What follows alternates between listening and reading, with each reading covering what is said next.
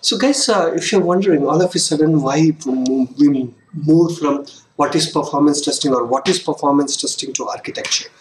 Well, so for a performance tester, it is very, very important for you to understand the architecture of your application, or what is architecture. Actually, what is an architecture? You want to understand the architecture of the application, so obviously you need to know what is architecture. So it is extremely important for you to understand what is architecture.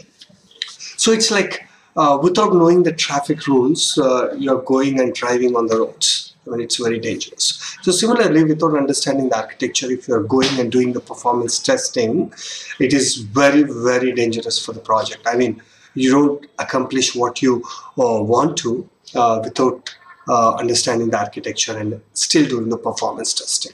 Having said this, in my experience, I see a lot of people, who doesn't know much about the architecture of the application. They know minimum about it, and they go ahead and start doing the scripting using those performance testing tools, and then trying to do the stuff. So, but it's not at all advisable. So if you're wondering, okay, architecture is good, architecture is something that you need to understand, but why we are understanding architecture at this point of time?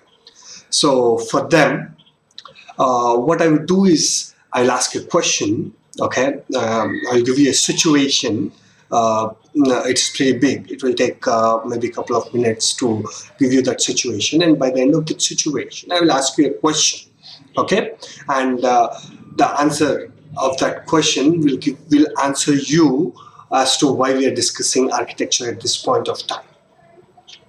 So let's assume, okay, there is this guy who is running a business. Let's assume a burger store, okay?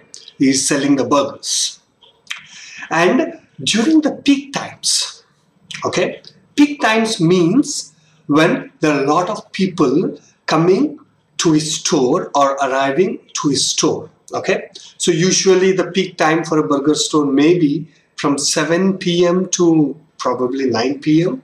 or maybe during the lunch timings, probably from 12 to maybe 2 p.m.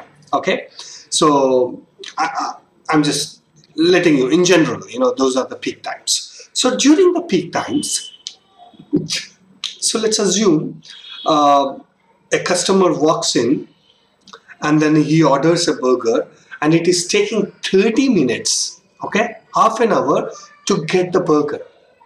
Okay, so in other words, the store or the owner is taking half an hour to deliver the burger after it is being ordered during the peak times. So obviously the customers will not be happy for that, and the owner of the burger store would want to fix that. So let's assume he's not smart enough or he's not well educated. So he called upon you. He thinks, you guys are educated, and he calls upon you and he says, okay, I have this problem, so please fix it. Now, what would you do to fix the problem? Okay. And by the way, don't brush away this example or the question. This question is being asked as an interview question by one of the very senior technical guy in our company. So whoever answers this question, they are into the project or higher, and whoever are not, there are more questions. So this is pretty important question. It's nothing to do with performance testing. It's a little bit logical. That's it. So I don't want to wait here. So as a listener, you pause your video, think about it, what you would do in these circumstances, and then go ahead and play the video. So what is the answer for this question? So if I were asked by that burger store owner to fix the problem, what would I do? First, what I would do is I'll get into the kitchen. I'll get into the other side of the store, get into the kitchen to understand where exactly the problem is and why it is taking half an hour. It could be many reasons. It could be lack of people in there, okay, to serve those many people, those many customers, or there is lack of equipment inside the kitchen. Okay, so there are only few tables, or there's not enough equipment, or there are enough equipment but they're not properly arranged, so that the chef has to move from one place to other place and he spend a lot of time walking, or there is not enough ingredients, or let's say there is not enough ingredients to make the burger, so every time he has to go buy it from somewhere, or it is put in the cold storage, every time he has to go get from the cold storage, or maybe he requires a software so that somebody can order it from the outside and the order can directly go into the kitchen, and those guys can start making it. So there could be hundreds of reasons why it is taking so much time. So for you to fix it, first you need to get into the kitchen, you have to watch what's happening during the peak time, and then anytime, not only peak time, anytime. If, peak time it is taking half an hour, in the normal times it might take 20 minutes. So whatever the time may be, so you need to get into the kitchen, you need to clearly watch out what's going on, and then you need to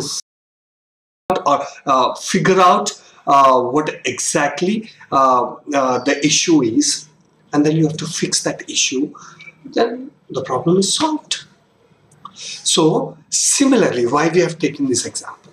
So similarly, like there is a website like Gmail, and you have given an order, like you say click on compose button. Okay, you want to compose an email, you have clicked on it.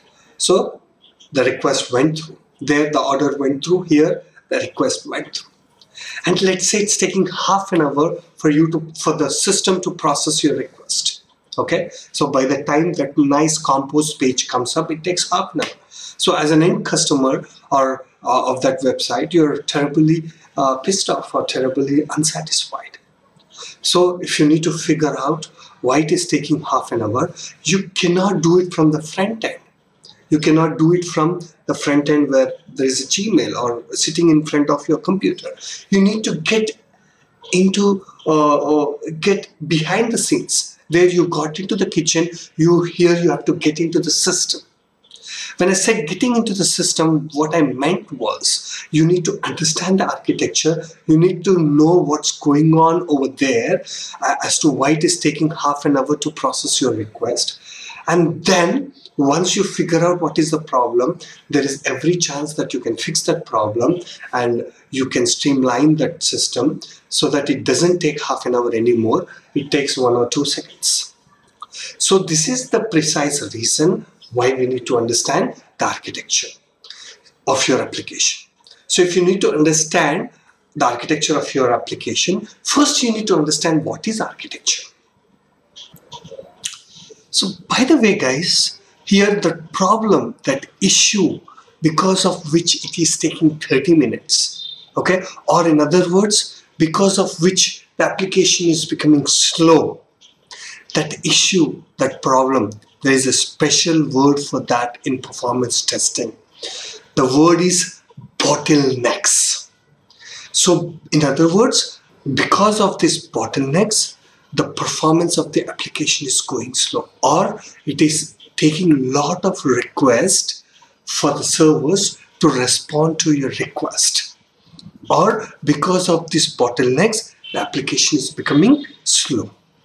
Well, if you're doing manual testing, these issues, these problems, there's a word for that, it's called bugs.